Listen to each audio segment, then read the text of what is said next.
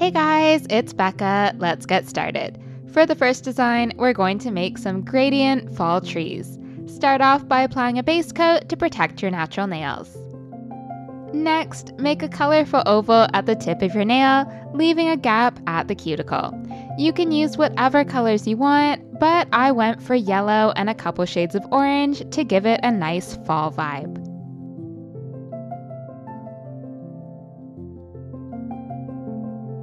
Apply a second coat of color, and when that's dry, use a dark brown to make a line from your cuticle to about a third of the way into the oval. Thicken the line at the bottom to make the trunk, and then make the line taper off at the top like a branch. Add more curvy lines branching off of the middle one.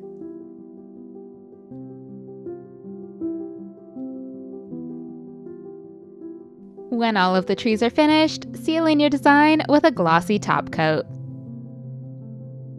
ARGYLE always gives me fall vibes, so for the next design, we're going to be painting some ARGYLE. Start off with a base coat and 2 color coats. Use a beige polish for your index and middle fingers, and a muted pink for all of the others. When the polish is dry, use pink to make an X on the beige nail. I made a dot with pink in the center first so that I could use it as a guide when making the X. Outline the edges of the pink sections and then use the brush from the bottle of pink polish to carefully fill them in. If you're worried about going over the lines with the bottle brush, you can just as easily use a nail art brush for this step. When the pink is dry, use a dark brown to make dashed lines in a diamond shape. The lines should hit the centers of the top, bottom, and sides of the nail.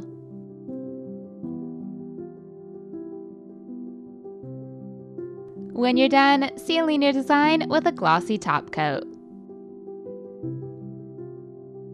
The last design today is some colorful autumn leaves, so start off with a base coat and then 1 or 2 coats of a sheer polish.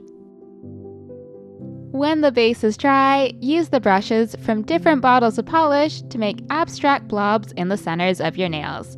These are going to be the leaves.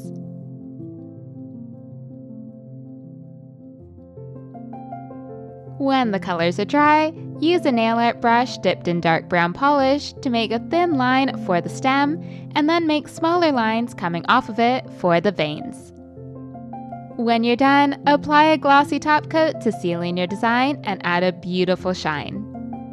You can watch more videos on cutepolish by clicking these boxes here. Subscribe to cutepolish for a new video every week by clicking this circle, and come check out my personal nail art channel by clicking this circle right here.